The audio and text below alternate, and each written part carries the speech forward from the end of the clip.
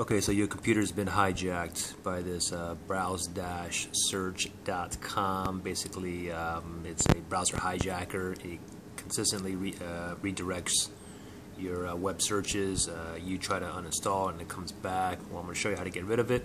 I'm using Google Chrome, guys. First thing we want to do now is we want to go into Control Panel. And you want to go into your Add Remove Programs. Uninstall Program.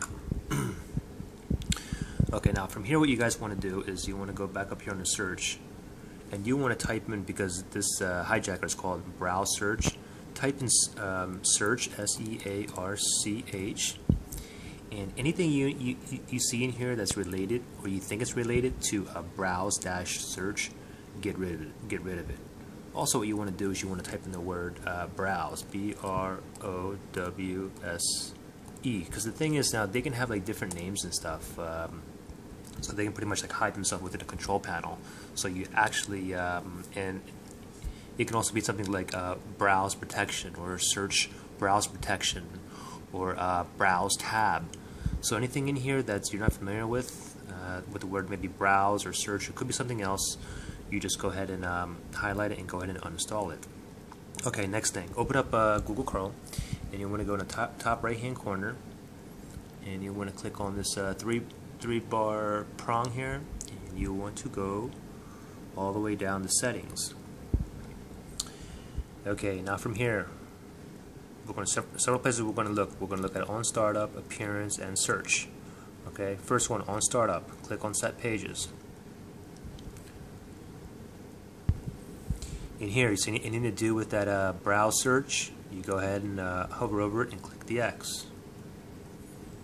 Next place to look, and some of you guys may have it in some of these places, some of you won't. Next, go look under appearance, click on change. Make sure that search browser is not in here. If it is, delete it. Next place, we want to go down to search, where it says manage search engines, click on that. Now if you see the search browse here anywhere, just click on the delete there. Click on the delete, and then click done. Okay, next thing, the last thing you guys want to do is you want to scroll all the way down to the very the same page here, and then you want to click on show advanced settings. Then we're going to scroll all the way down again, and we're going to click on this down here. It says hide advanced settings. Click on that. Oops, I'm sorry. Show advanced settings. Click on that, and then scroll all the way back down where it says reset browser settings. Now take note, when we reset these browser settings, it's going to delete all your temporary internet files that you don't need. It's probably cluttered anyway, and it's also going to delete all your favorites. So if you have favorites, it's going to be gone. So what you do is you go ahead and click on reset, and you follow the prompts from there.